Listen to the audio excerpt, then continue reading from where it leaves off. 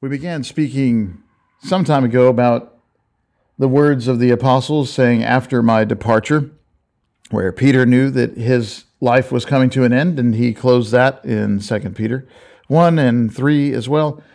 Or Paul said that he also would be departing and they'd not hear from him again in Acts 20 to the elders at Ephesus. The apostles were aware that they were leaving, and the apostles were aware that they were writing scripture, and they named no successors. They pointed us back to the Word of God, which is able to give us the inheritance. But we need to keep going in our study because there is a religion that emerges very clearly by about 300 AD, let's say. And we ought to look at that and understand that and see what's happening there. Because this religion is something that history terms Christianity. That's the term that they use for it. They call it Christianity. The apostles of the Lord, as you and I know, were adults when Jesus was teaching on earth in about 30 AD. So, they were all dead by about 100 AD. If history is right, they were dead before that. Maybe as much as 30 years before that. Not clear. But whatever it is, we know that there's a pretty finite limit on how long were the apostles around. Probably around 100 AD, let's say. And certainly, on the other hand, if you look at a couple of centuries later, by 300 AD, there is this very reliable historical record of a religion that they call Christianity at that time. And this Christianity religion is something that is recognizable and that has these kind of enduring marks of what is this?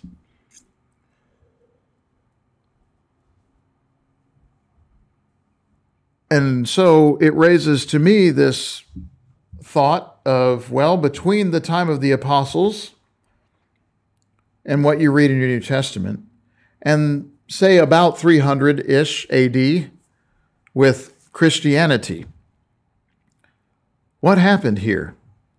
What is the difference between these things, and how did this come about? What came to be? And what is that?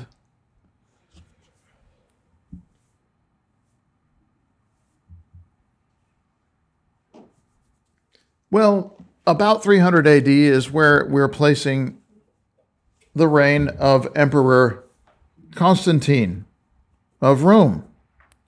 And the significance of this, again, is that it's a snapshot of what that religion looked like at that point in time. We have a clear indication, and I wanted to present that to you to show you what, from sources, both secular and religious, but nonetheless historical sources, what was happening in the time of Constantine. And the reason for showing this to you is because there was something happening. There was something clear, definitive, distinctive that was happening there. And there's a clear contrast between that and the New Testament. So I'm setting that as kind of the upper boundary. Like by the time 300 comes around, here is this religion called Christianity. And here are the features of this religion. I don't really care what happens after that. I'm curious to know, how did we get there? After that, all bets are off. But how did we get there? Where is there? Well, there is a there. Constantine the First of Rome is born in the late part of the 200s and died in 337 AD. He became full-fledged emperor in about 312, although there's a little bit, it's always complicated. They didn't have these, peaceful transitions of power that we have. It was a little more complicated than that, but, somewhere around 300. He's the first Roman emperor to profess Christianity, according to Encyclopedia Britannica, which is nominally a secular source. I say nominally because of, my own biases against their, I guess, what I would say is their true professed religion. But that's all right. They're supposed to be a secular source, and they're supposed to be providing this from a viewpoint of, England. And to be fair, when you're thinking about Britannica and the Britons in general, the English really want the Catholic Church to be Roman, okay? And they really want Constantine to be the founder of the Catholic Church. So you keep that in mind when you're reading what they're saying. That's fair. And yet, the birth and the death, the dates of this man and his profession of a religion called Christianity are facts. They're friendly. But I decided, I should ask the Catholics what they think about this too. And I did find a good quality, the New Advent Catholic Encyclopedia, which was in my home growing up, and my mother had been in the convent. So, that's pretty legit. The actual, the commentary or the encyclopedia itself had an imprimatur. This thing online is just like facsimile. I'm not sure they have an imprimatur. I don't even know if they do that for online stuff, or if they do that anymore, period. But I thought, well, let them speak too. You're going to get somebody who is potentially the enemy of the Catholic Church. Well, okay, let's hear from the Catholics on the matter too, right? That's what I was thinking, was let's bring together the secular and the religious, because I just really want to look at the facts of what was this thing at this point in time. What are the characteristics and features of this thing? Undisputed. And, to be fair, I think that the Catholic Encyclopedia wants to distance themselves from Constantine. I'm actually persuaded by them, to be honest. I think they're probably right. I mean, if they're the Catholics and they're the Catholic Church and they say Constantine wasn't Catholic, well, he probably wasn't, That's okay. Like people today wondering about the Pope changing the Catholic Church. No, I think he's Catholic. The Pope is Catholic, I'm pretty sure, They said Constantine turned the history of the world into a new course and made Christianity, which until then had suffered bloody persecution, the religion of the state. That's the Catholic version of this. And it's true. Constantine did change the history of the world. He is, the start of that Byzantine Empire and bureaucracy, however you like to look at that. But both Britannica and New Advent describe it as a religion, describe it as a new course in history, and yes, they call it Christianity. Was Constantine a Catholic? I don't care. It doesn't matter whether he was or not. That's not the point. The point is that history, secular and religious, are completely agreed. What you're looking for is, what do they assume? What are known to be the facts? The facts are, there was a religion called Christianity. And that religion has been in existence since at least the time that they captured it in the days of Constantine. That's the point. I don't care whether he was or he wasn't. They tell us that he refused baptism because he knew that being the emperor was going to include doing a whole lot of things that a baptized Catholic wouldn't be allowed to do. And that he chose to be baptized on his deathbed, whatever. They can argue about those things. I don't care. Either way is fine with me. My point is, they're all agreed. There's this new religion, and it's called Christianity. Now, the reason that I'm calling it this, and I want to, I guess I'm polemical about it, is because Christianity is what they call it. But you'll never see the word Christianity in the Bible, because that's not what it's called in the Bible. And I think that's probably good, because that's not what it is. So what are the features, right?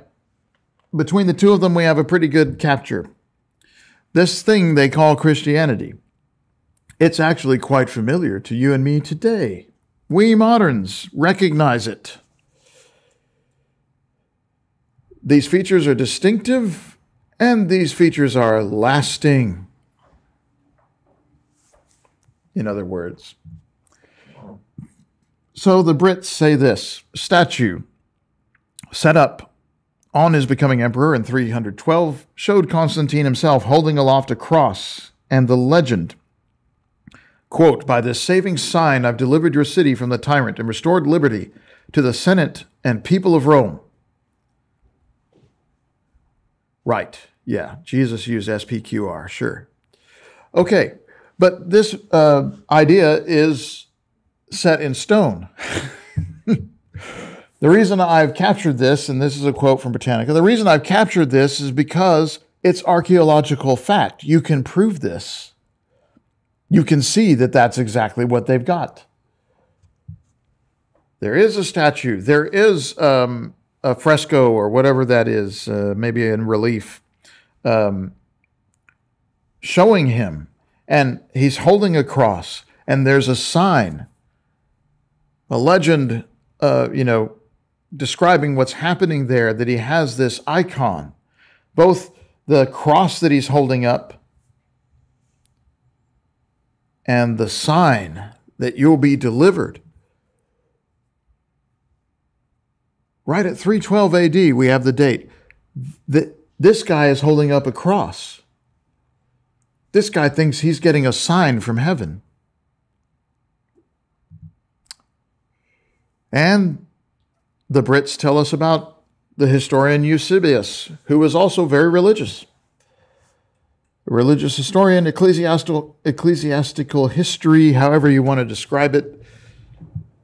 He said, "There's a vision seen by Constantine in which the Christian sign appeared in the sky with the legend, 'In this sign I conquer.'" It's very similar to the statue and the fresco we just described, that there is this vision, there's this sign in the sky. The contemporaneous Eusebius, I meant to tell you, the reason he's important is because he was alive at the time of Constantine. He may well have taught Constantine in the late 200s and be part of the reason that Constantine became very seriously and genuinely religious.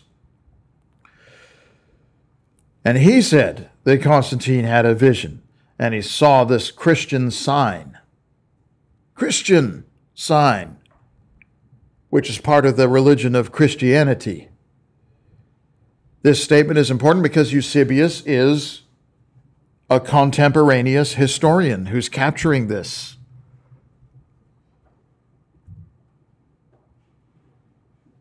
And the Brits further tell us that there's another guy, Lactantius, a Christian apologist, who tells us that Constantine received instructions in a dream to paint the Christian monogram on his troops' shields. The monogram is the thing that looks like a little X with a tall P coming out of it, which is actually a chi and a rho. They're the first two letters of the word Christ in Greek. Why the first two letters? I don't know. Why do you call it a monogram when it actually has 2 grams? I have no idea. Don't ask. I don't know. But you recognize that symbol. You see it all over the place on churches today and in religious books and in religious art. So you have another party. You have the history books. You have Eusebius. You have Lactantius. They're all of them saying this man, whose religion is Christianity, had a vision or a dream or something where there was a sign. And it included the use of these icons, the cross, the letters of Jesus' name, right? The Brits do that, and they would. But even in New Advent, the Catholics say a vision had assured him that he should conquer in the sign of the Christ, and his warriors carried Christ's monogram on their shields, although most of them were pagans. Okay, that's fine. They can all be pagans. That's fine by me. I don't see any difference. But the vision and the sign and the monogram, they're in agreement.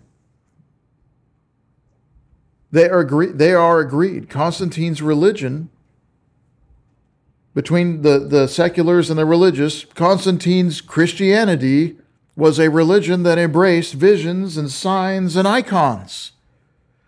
They've already got the letters, the crosses, the heavens open up and people seeing things. That, at about 300 AD, is already the established, the norm, the acceptable. It's what the artists are carving. This is the existing religion. That's my point. Do you recognize those things? I recognize those things. They're quite familiar. But there's more. Britannica, the Brits tell us about Constantine's prodigious building projects. The basilicas, these massive churches, ornate buildings made of expensive materials, precious metals and stones. Right? They said Constantine instigated the building of a great new basilica, which was what we know as the Church of the Holy Sepulchre in Jerusalem, offering unlimited help with labor and materials and suggestions as to design and decoration. The Emperor of Rome used imperial funds to erect these rather expensive buildings and basilicas, many of which survive. Okay? And not just the Church of the Holy Sepulchre at Jerusalem, but also the Church of the Holy Wisdom and the Church of the Apostles in Constantinople. Istanbul was Constantinople. Now it's Istanbul. The Church of St. Peter in Rome, which was replaced in the 1600s, to be fair. The current Peter's Basilica is a 1600s building, but the original was Constantine's. And lots of churches in lots of other places in the Near East. He used imperial funds to do this. He supported the building of all of these very expensive buildings, the expensive materials, the precious metals, the land, the real estate. And yes, his mother took a pilgrimage to the Holy Land, Constantine's mother. She was the reason that church was built, that Holy Church of the Sepulchre, and others. She's the one who is credited by the Catholics with erecting churches on the hallowed spots in Palestine. They said Constantine the Great had a magnificent basilica erected over the grave of St. Peter at the foot of the Vatican Hill. And there's a lengthy article about the dispute over Peter's body, where that was buried, but they're sure that that's where it was, and that's why he built the church there. But again, he's using the imperial funds to erect that. And as I said before, whether you believe the secularist ideas or whether you believe the Catholics' ideas is immaterial. Look at what they're assuming to be fact between the two of them, and that is that the Christianity of the day of Constantine embraced these ornate, precious buildings.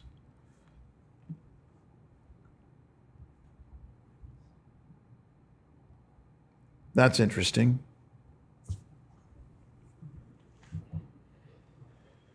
And there's more. Britannica tells us that it is the religion of the state in a specific way. Now, the Catholic Encyclopedia had given that as the summary of Constantine's life, that he made it the religion of the state. Here we have some specifics in Britannica, in addition to his funding.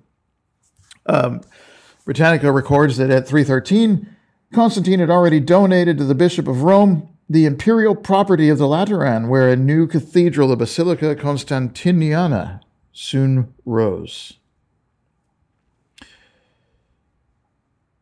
So here he's donating directly to somebody who claims to be the Bishop of Rome, not one of the bishops of the congregation, but the Bishop of Rome. That's also interesting. He donated an imperial property, meaning he used the Roman government property for the construction of cathedrals and basilicas. And New Advent records that by 318 he had gotten laws passed, many laws passed that were placing, Christian bishops as authorities in the state of Rome. The law of 318 denied the competence of a civil court to continue to rule if in a suit an appeal was made to the court of a Christian bishop. What they're saying is he made the Christian bishop the court of appeals for any civil court. So anybody in Rome who had a matter in court but could appeal to a Christian bishop, that would take precedent. That was authoritative. Should he have done that? Depends, right? The Britannica wants to say, oh yeah, he is doing what he was supposed to do. He's the founder. Catholics are saying, he's overstepping his boundaries. He shouldn't have done it. But both of them are telling you the same thing. The Christianity of Constantine's day embraced support and participation with the state. They were commingled with the government. They're part of it, part and parcel. The government is supporting it. The government is building it. The government has something to do with their appointments. Government officials are known in history to have done a lot better in the court of Constantine if they themselves were to find that, hey, this Christianity stuff, it's pretty good. I think that I believe this now. And then things go better for them.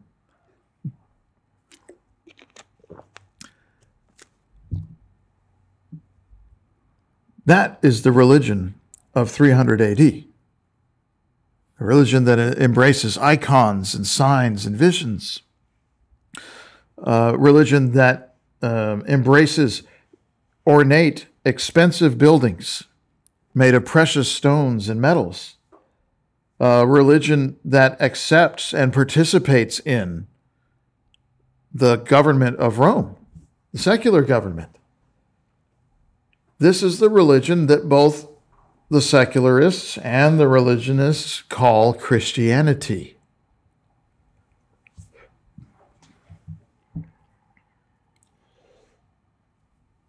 So we should look at the Bible on this. And actually, there's not very much to say. So don't worry too much. Galatians 6 is the first place. But look at this. What we're saying is already, not 200 years after these apostles are gone, there is a religion that history recognizes. There is a religion that they call Christian. And it is not the religion of the Bible. Whether it's Catholic or not, I'm not interested in debating that. But I know what it isn't. It's not the Church of Christ. That's not what the Bible teaches at all. In Galatians 6 at 15 down through 17, Paul said, "In Christ Jesus, neither circumcision nor uncircumcision avails anything but a new creation. As many as walk according to this rule, peace and mercy be upon them and upon the Israel of God. From now on, let no one trouble me, for I bear in my body the marks of the Lord Jesus." What does this mean? Well, it means physical tokens are of no value. Icons are meaningless. The marks of Jesus on the body of Paul are not the stigmata, as so many superstitious people do. It's the persecutions that he endures. How many times has he been stoned? Has he been beaten? Has he been whipped? Has he been left for dead? Yes, he has scars. They're the scars of the persecution of the faithful. Icons are meaningless. If you want a physical token, if you want some kind of a show, look at Paul's stripes. That's what he's saying.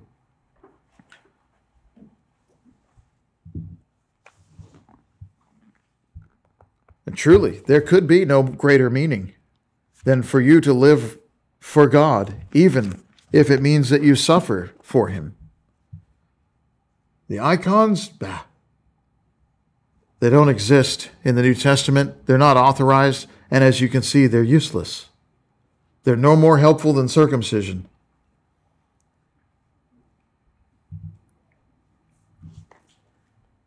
Over in Acts 14,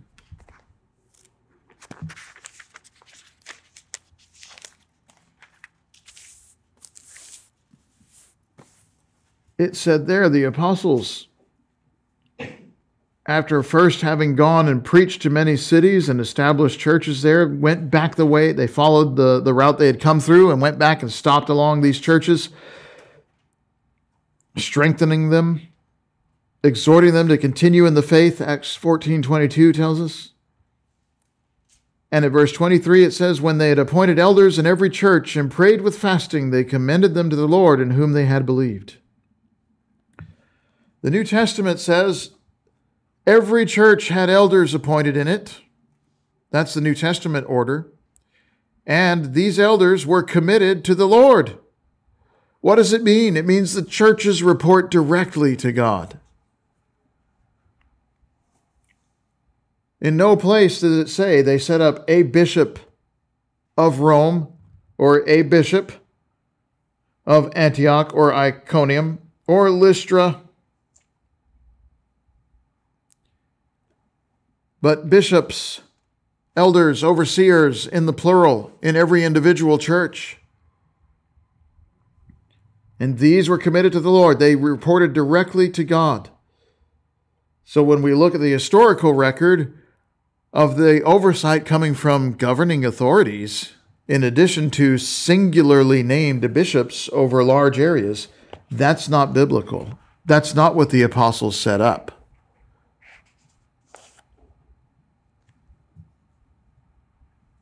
Even in the apostles' day, they didn't retain some kind of title or authority over them. They committed these churches to the Lord. And Paul, when he was dying in Acts 20, told the Ephesian elders, you're not going to see me again. And now I commend you to the Lord and to the word of his grace. He named no successor, right? He didn't retain anything over them. He said, you turn to the Bible. It has all the answers you need. The churches report to God. Over in the book of Acts in chapter 4 is where we first start to see the collection of monies in the churches, at least the record of it. And at that time, what you find is that individuals decided to sell things. Individuals took the proceeds of their sales and brought those things and laid them at the apostles' feet, Acts 4:35. From which it had been distributed or would be distributed to anybody whenever the need might arise. The money was brought by individuals whenever they were prospered, and they gave it, and it was laid at the apostles' feet, meaning it's governed by the doctrine of the apostles. But it was there so that it would exist to meet needs as they might arise over time. That's the meaning of a treasury. And over at 1 Corinthians 16, he said that each one of you is to put aside and to save regarding the collection on the first day of the week. Individual members are where money comes from for the work of the Lord. Individual members are prospered by God Individual members give up their own things and give back to the Lord of their own free will. There's nothing in the New Testament of the churches accepting money from governing authority, from the state, in whatever states they may have been in. That's not New Testament. Any idea that they're accepting land grants and parts and labor and skilled artisans is completely foreign to the New Testament. It's just not in there. People ask me sometimes, what was the silver bullet? What helped you to see? I'm like, well, the silver bullet was reading the Bible. I hadn't done that before. What you do is you read this book, and you will realize, as I did, I started in Matthew 1, by about Matthew chapter 5, chapter 6 at the latest, I already knew right then and there, this is not what I have believed. This isn't what I've been doing. That's what you do. You read the Bible. And over in Acts chapter 2,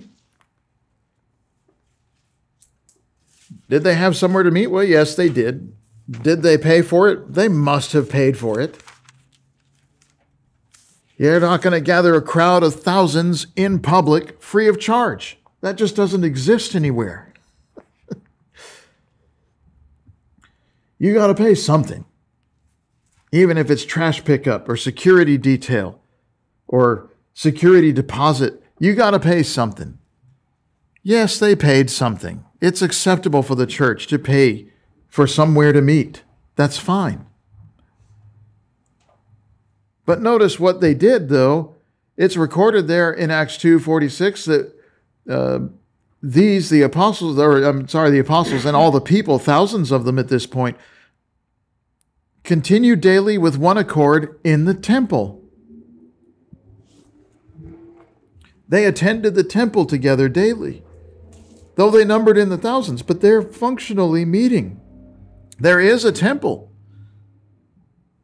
and there is an open plaza in the temple where they can gather, and they do. Specifically, Acts 5, by the time that their number is significant,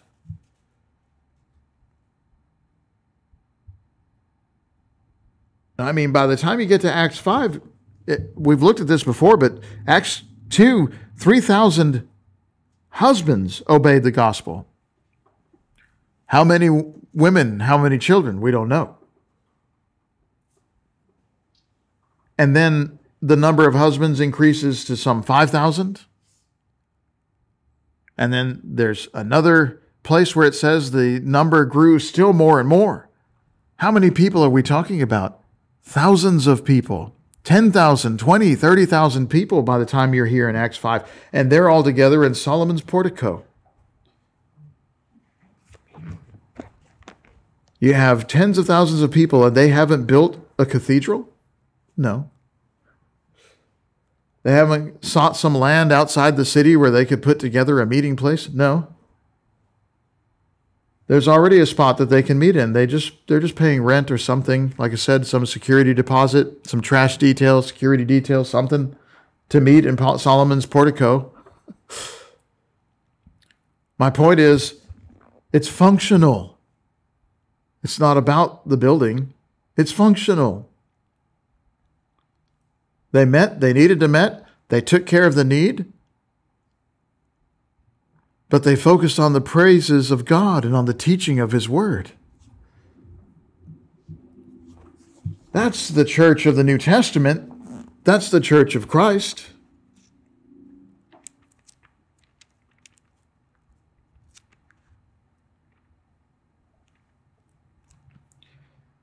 What you're finding then is that the religion of Constantine is Christianity, but it's not the Church of Christ. And what people call Christianity, that's the religions of man. That's not the religions of the Bible. That's not the religion of God.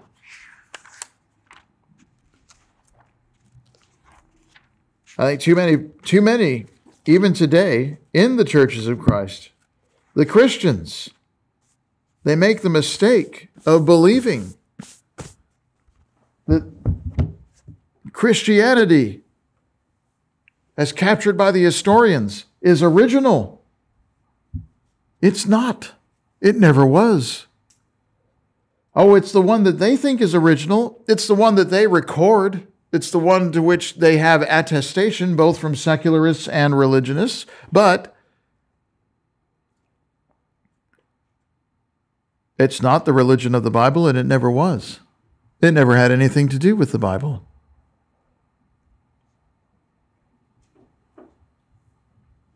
And as for the claims that, this call for the authority of Scripture didn't happen until the Reformation of the 1600s. And all the Protestant churches, this is nothing but Catholicism.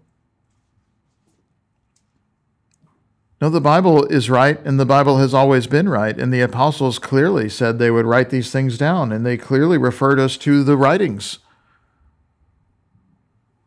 The Catholics call it sola scriptura, or maybe the Protestants called it that. Whatever. Protestants are Catholics is what I'm saying to you, friends. Protestants are Catholics. They're stepping away from the Catholic religion, which may well be the religion of Constantine. It may be what they're calling Christianity in the history books. But it's not what you read about in the Bible. Don't make the mistake of thinking that that's original. And by the way, a couple of 100 years ago, right? This country started, didn't it?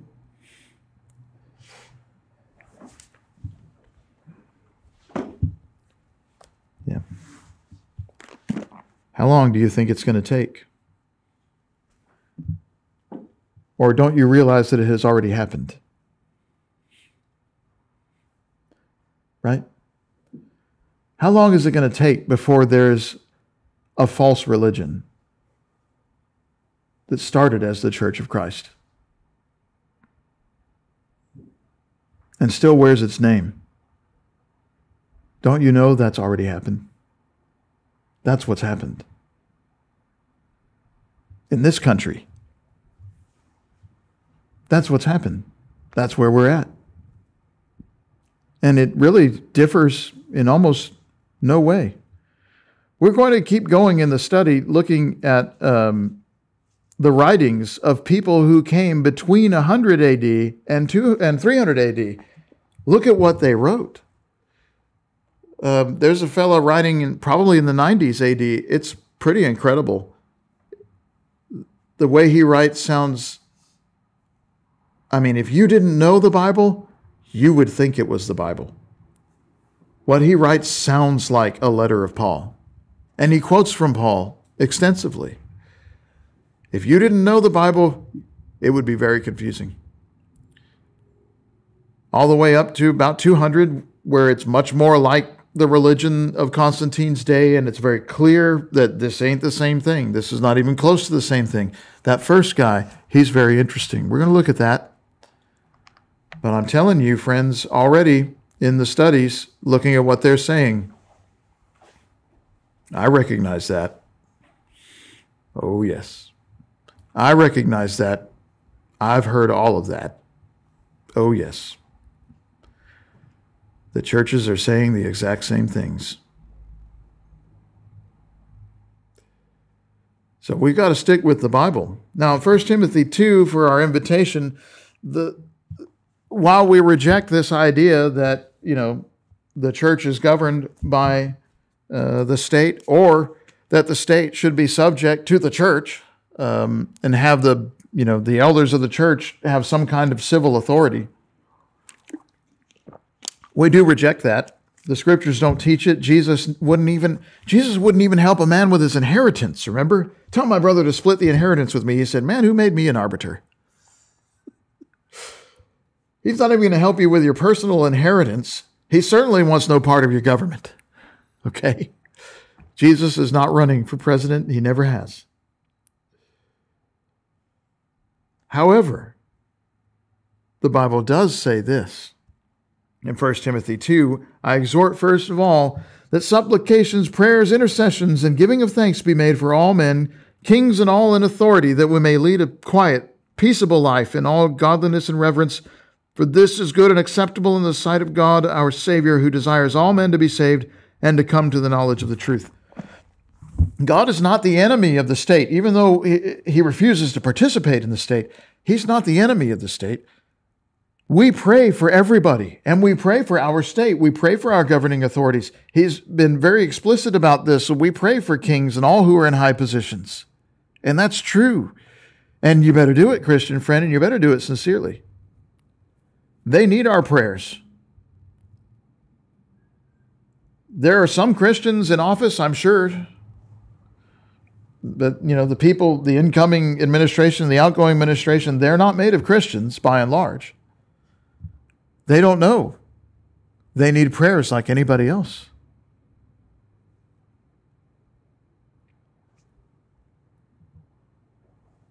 Because God wants everybody to be saved. God wants us to take all the opportunities.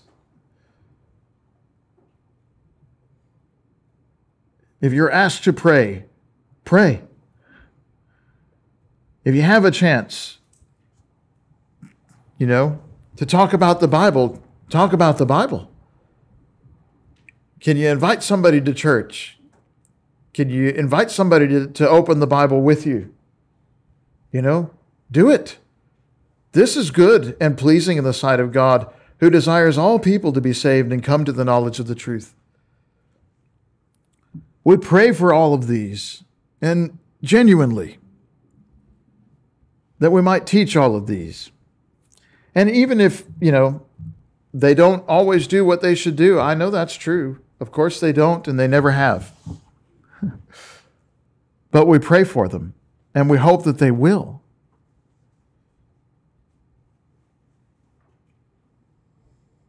And wouldn't that be a good thing if they did? There was once a secular leader, if you will. There was once a leader of Israel who was dead set against the church. He even persecuted them to the death. That man was Saul of Tarsus, right? But somebody taught him. Somebody reached out to him. He repented. He humbled himself, and he became the Apostle Paul. He was shown mercy because God can show mercy, and things can really change. The most unlikely of people can obey the gospel because God raises the dead. That's what he does. If today you are not a Christian, become a Christian, that you might have this for yourself. We appeal to the authority of Scripture because this is about honesty. This is about integrity. This is about being truthful with what God says and with ourselves, and being ready for the judgment day. Are you today a Christian? Put him on in baptism for forgiveness of sins. Become a child of God according to the New Testament.